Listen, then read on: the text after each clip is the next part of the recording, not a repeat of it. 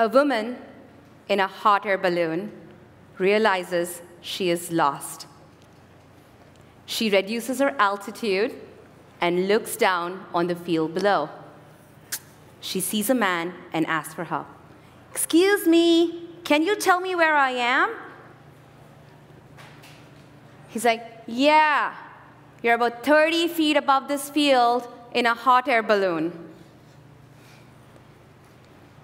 "You must be an engineer." "Yes, I am. How do you know?"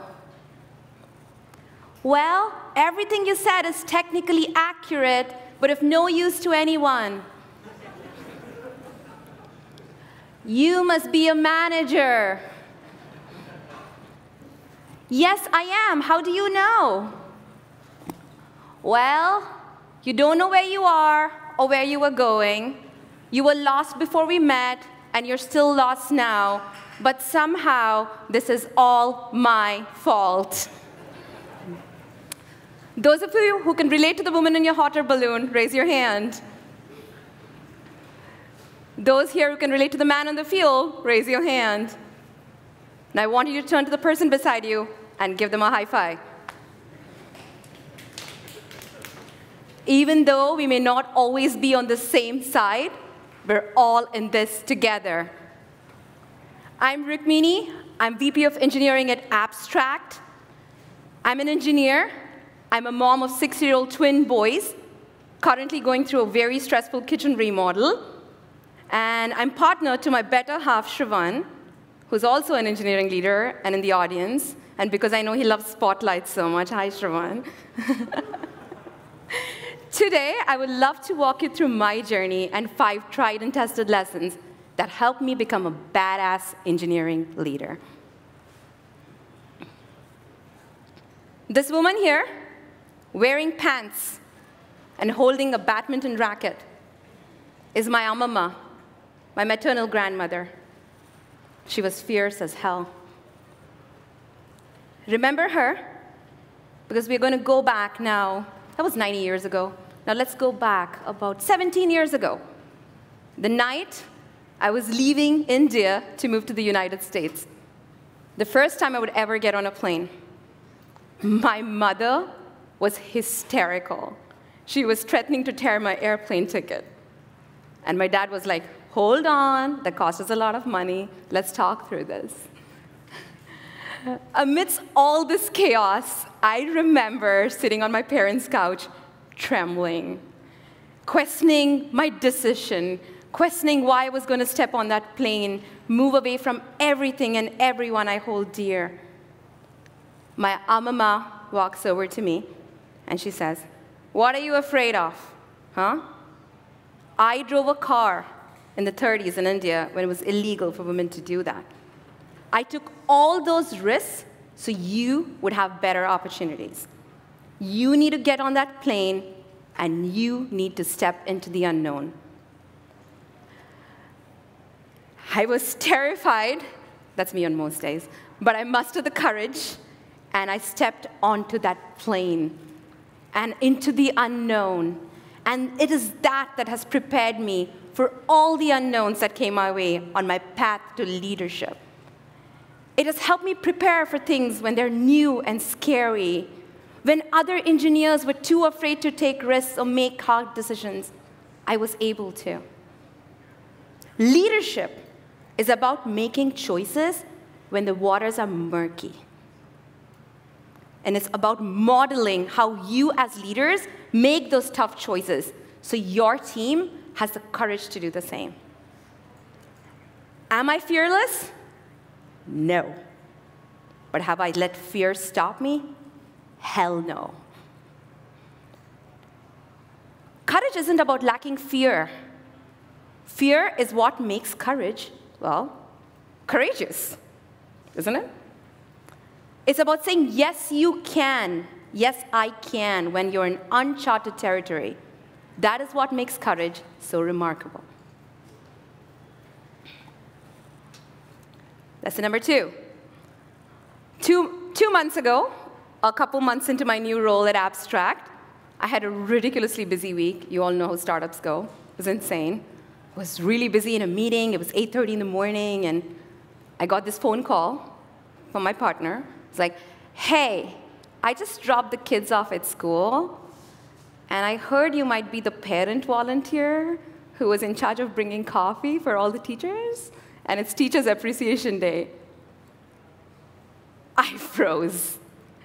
For the first time since my boy started kindergarten, I felt like I dropped the ball. I started to panic. And he was like, hold on, don't panic. I'm going to turn the car around. I'm going to go get them coffee. He even called the school to tell them coffee would be late and apologized on my behalf. He is my greatest squad partner. We share lessons we learn in our careers, in our friendships, and as parents. And that's what makes our mutual success possible. As leaders, it is your job to create a team of people that can have each other's back, that can be each other's squad, and allow each other the time and the space to fail and to learn and to grow. Creative leaders take risks, but they don't go about it alone. I know you want to do everything right, and sometimes you're going to forget things. And sometimes you want to burst into tears, and that's okay. But when you're in that state and you find a person or a group of people, a troop of people who can hold you and support you and bring you up, that is incredibly valuable. Find your people, hold them close. I'll give you a moment to read it. I love Dilbert. If you're going to make it in any industry, and especially in tech, you need to know the difference between feedback that's helped to keep you in your place, which is criticism, and feedback that's meant to help you grow, candor.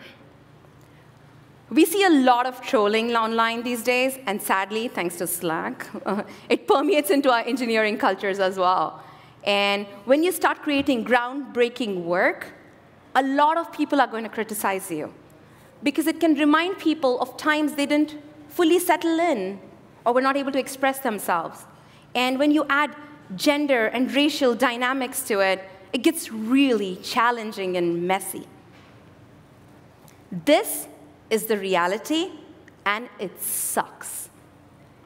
But if you absorb that negativity, you will lose your power, you will lose your motivation, and you will lose your spark.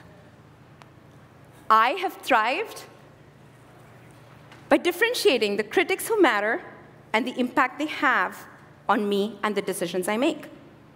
It's the don't feed the trolls mantra that has really helped me focus on the work I am doing. It doesn't mean I don't want your feedback. I do. I actually expect feedback, but feedback that's rooted in genuine care and honesty. As we call it, radical candor. So you can ask me, like, how do you get to radical candor, Rukmini? What's the process? It's a buzzword? Like, what's involved there? So a couple things I do, tips. So when I join a new team, the #1 thing I focus on is providing clarity. What is your job description? What's your role? What are the responsibilities? What's the engineering career ladder? So then I can use that to do performance reviews and have feedback conversations and one-on-ones. My CEO, Josh, says, clarity is kindness. Think about that. I couldn't agree more. It is being kind. Once you have clarity, you can start the really difficult process of building trust. It doesn't happen overnight. What is trust? Trust is showing up when you said you would, over and over again, and saying what you said you would do over and over again. I practice this by calling my people. I schedule one-on-ones with all the engineers in my organization. My team's currently at 45. I don't wait for them to schedule it. I do it. I show up over and over again. That is how I build trust. I call my people. I make sure they're engaged, make sure they're happy, and make sure they're doing the best work of their life at Abstract. There's an ocean of difference between criticism and candor.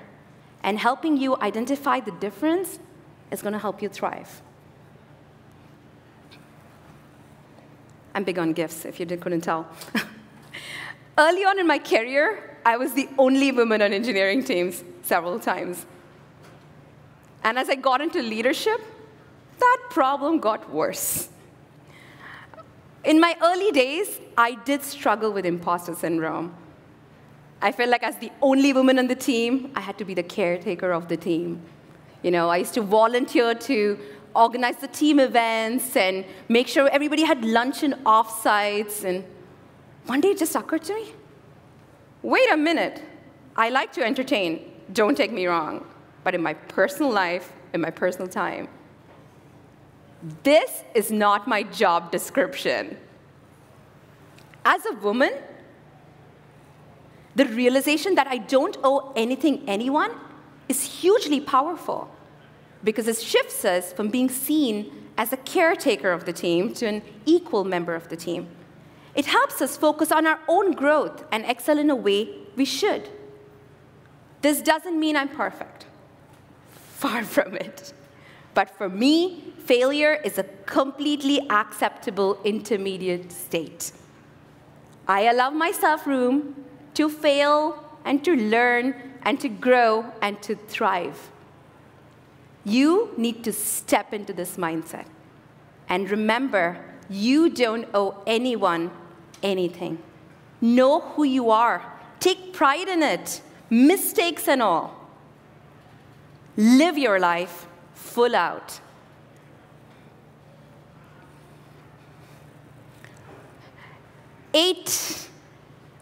That's how old I was when I was stuck in a needlepoint class in my convent in India.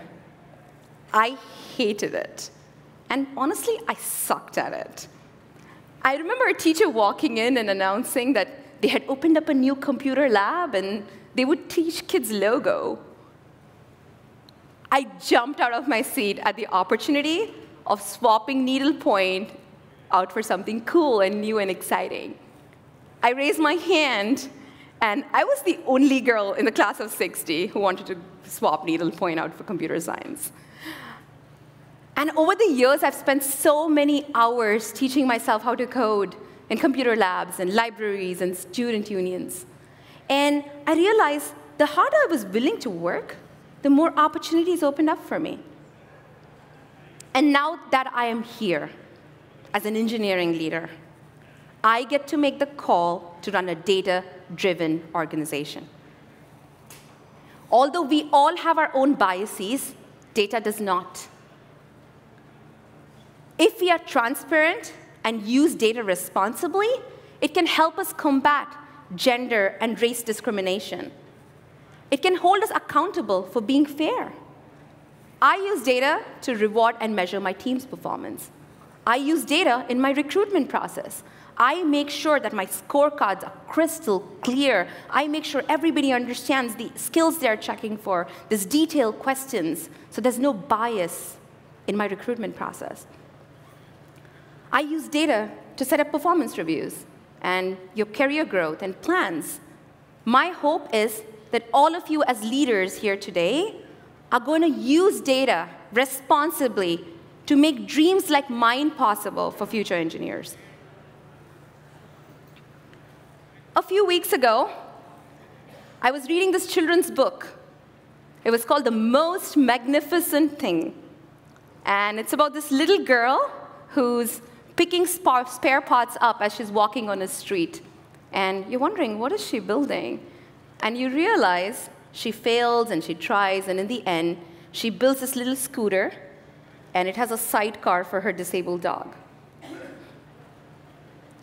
We close the book, and my boys look at me and say, "Mommy, are all girls engineers?"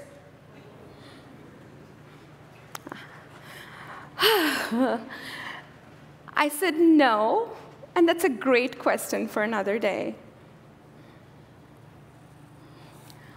I'm grateful that these boys of mine get to see me, a woman, a mother, as an archetype for what engineering leaders look like. And as I look at this room full of leaders, standing your ground, asking for more, I know I'm not the only one. Dream big. It's going to be hard, but it'll be absolutely worth it.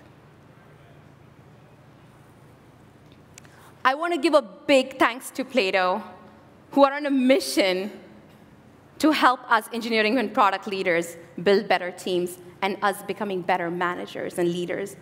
I know we're at the end of our conference day, but it doesn't have to be the end of our connection. That is what Plato is here for, right? To connect and elevate all of us. The road may be challenging, but you are not alone. Find your courage. Find your people. Let criticism go. Be yourself and go for it. It will be hard, but I know you've got this. Thank you.